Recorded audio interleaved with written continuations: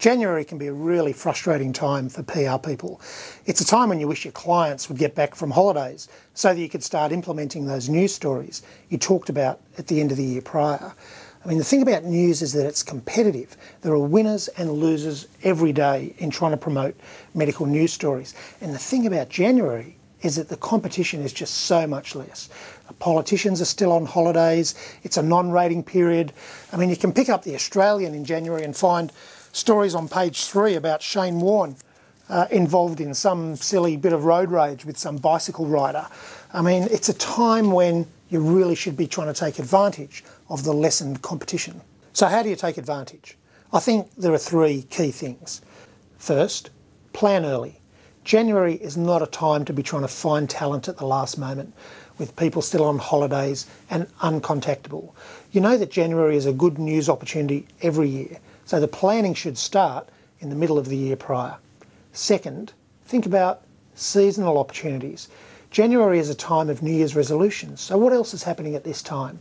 So what kind of health and medical themes fit within the topic of resolutions? Things like losing weight, drinking less, eating differently, exercising are all good fodder for news stories during January.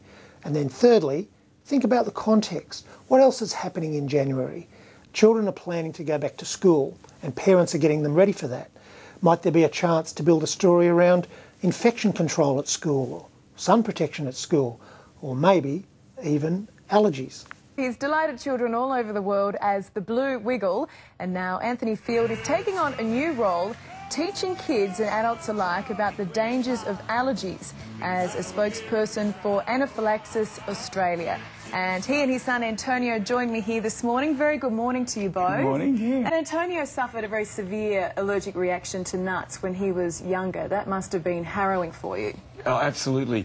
The best thing to do is education. While we're on the subject of timing, clients often ask me which day of the week they should focus on when planning their media launches. And there's no real simple answer to that, although I would suggest that it is worth giving special consideration to Monday. I mean, Monday is a day where the newspapers are full of content derived from a day on which people are not generally working, that is, the day prior.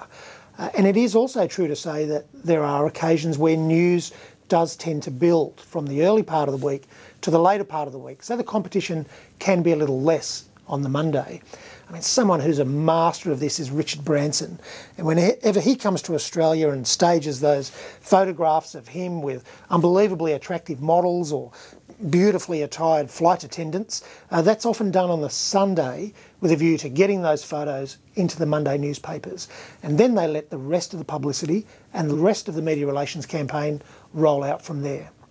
So Sunday for Monday is a tactic that can work really well and lessen the competition for news. And another group who do it very well is the PR team at the Medical Journal of Australia. I mean, the MJA finds its way into the public domain on Mondays, and so they're very well practiced at the Sunday for Monday activity. Watch it the next time it comes out. They do a particularly good job. The general point about timing is this: news promotion is competitive, and one way of maximising your chances of success is to focus on a time when the competition is less. Now, that can be a quiet time of the week or indeed a quiet time of the year. My personal favourite is the exclusively negotiated newspaper story for the Monday morning, with all of the television filming and the radio interviews following up during the day, and then having the rest of the publicity plan roll out during the remainder of that week. And I think it's even better when that whole package can be pulled together in the middle of January.